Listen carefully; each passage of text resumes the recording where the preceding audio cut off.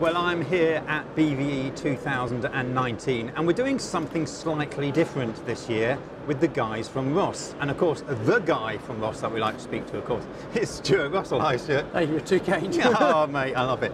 We're going to have a little chat about Ross. Sure. And for a start, Ross is a bit of an endangered species, really. This is a family-owned company.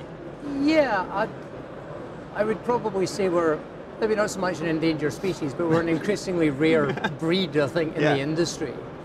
And I think there are certain benefits that we get from that situation.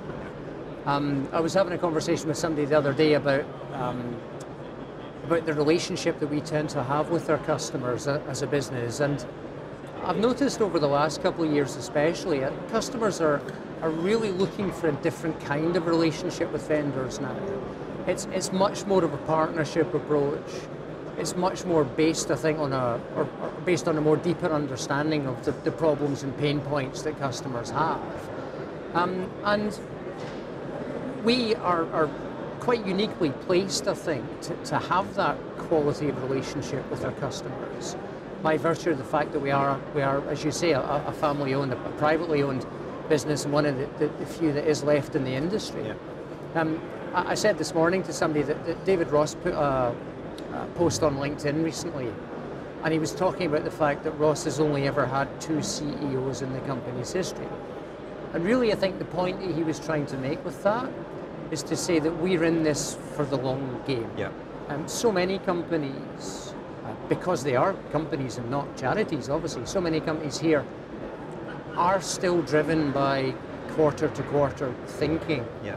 And we have that great advantage, I think, of being able to look much further down the road and to really plan the kind of products that we're going to make. Yep. And develop those kinds of relationships that we have with our customers on the basis of that longer-term view. So I think rare, hopefully, rather than endangered, but we do, I think we do kind of stand out a little bit in the industry for that, and I think for the better. Brilliant.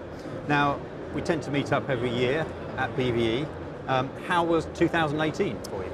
I mean, generally speaking, we were in an incredibly fortunate situation last year. I mean, it really was a fantastic year for us, and we're certainly not taking that for granted. But we did have a fantastic year last year. In EMEA specifically, so Europe, Middle East, Africa, obviously, the company grew by about 27%. We grew very healthily overall globally, and that means that we've now had 27 consecutive years of growth, and on average it's been about 17% every year. So again, we're starting from different baselines in different parts of the world, and I always make the point that outside of North America we're maybe not as well known as we would like to be. But I think we're trying to go out to the market with some very positive messages.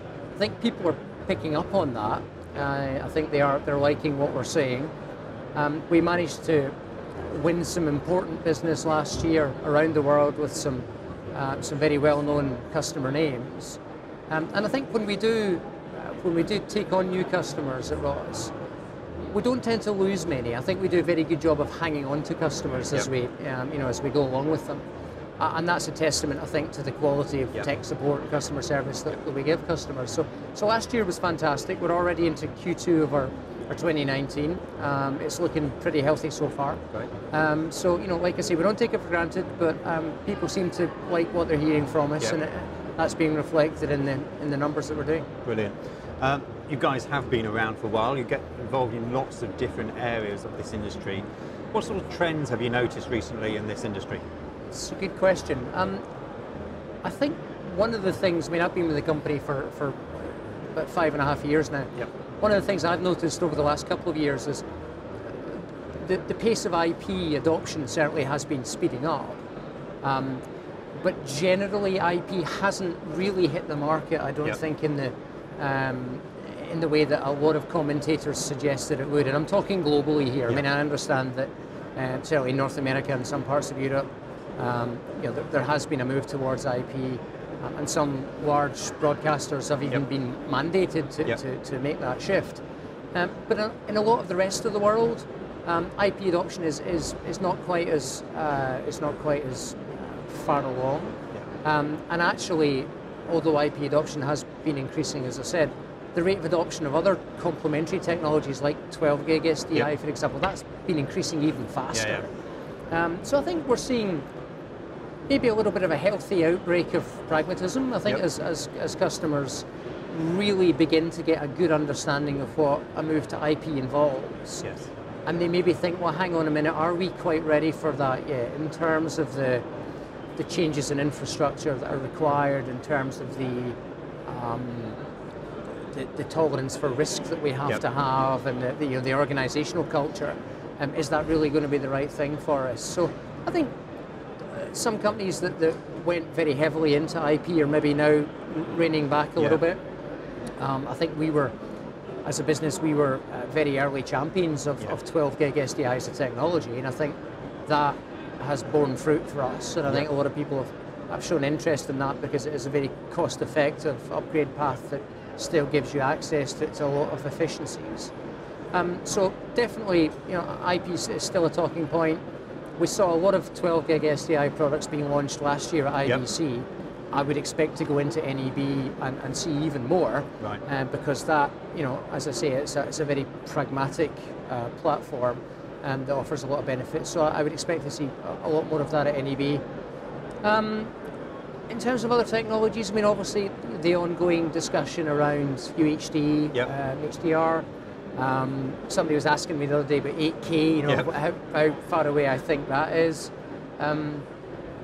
We're not being Luddite about it, but I'm not entirely sure that the customer appetite for 8K is quite there yet, and it might be an even longer term proposition than some of the commentators are talking about now. But that's the thing about this industry, there's always something new coming along on the horizon. There are always new technologies, and I'm getting asked a lot of questions these days about AI and where that might figure in some of our products. So there's always a whole bunch of people out there with at least one eye on the future. Absolutely. So looking forward then, if you had to pick one, what would you say your theme was for 2019? Well, we've started talking this year about high impact, high efficiency production. And we've had a number of conversations with customers recently where the themes of value and efficiency, I think, have bubbled up to the surface very quickly in those conversations. So this is something that some of our senior management team came up with towards the end of last year. And I like the idea of being able to go out to the market with a very simple message. Doesn't matter your size, doesn't matter your scale, doesn't matter what kind of content you're producing. Ross can help you to deliver the high impact, high efficiency productions that you want to, because value is important. We're all having to do more with less in this industry. We're all seeking to get as much efficiencies as we can, be it more efficient workflows, more efficient ways of working, things like automation. These are important trends.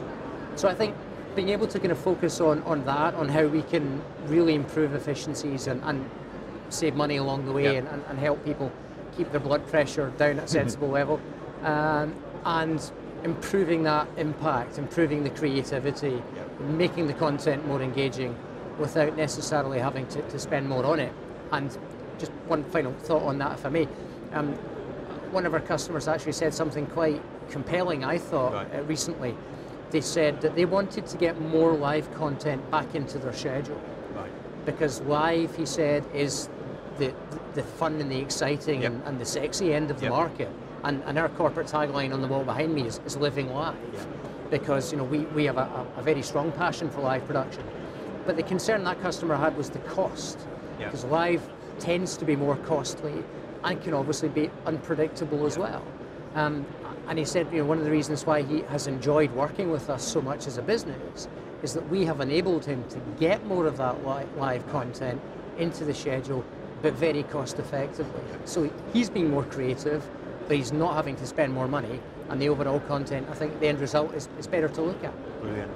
Well, we are here at BVE, and there is an awful lot of kit around here, new stuff. You guys have a massive portfolio.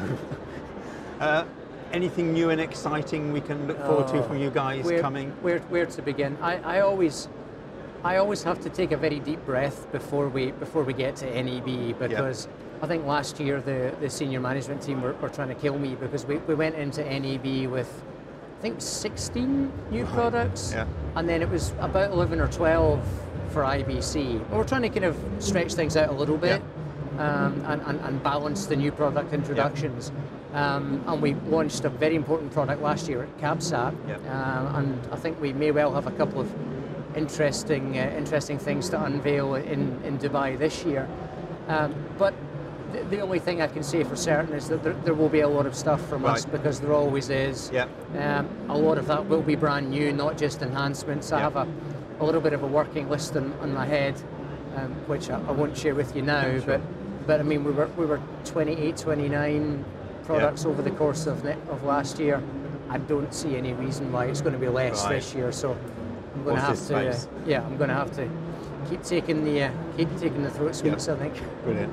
Well, Stuart, it's been a pleasure talking to you. Obviously, you are walking around here and represented here all over the place in BVE, so people can come and see you. If they weren't able to come and see you here and they want to find out more about Ross and your entire product range and services range, is there a website? There is, yes. No, we're here all week, as you say. We have Ross kit all over the show floor. But if anyone's not able to make the journey to see us, everything that you need to see is on rossvideo.com. Brilliant.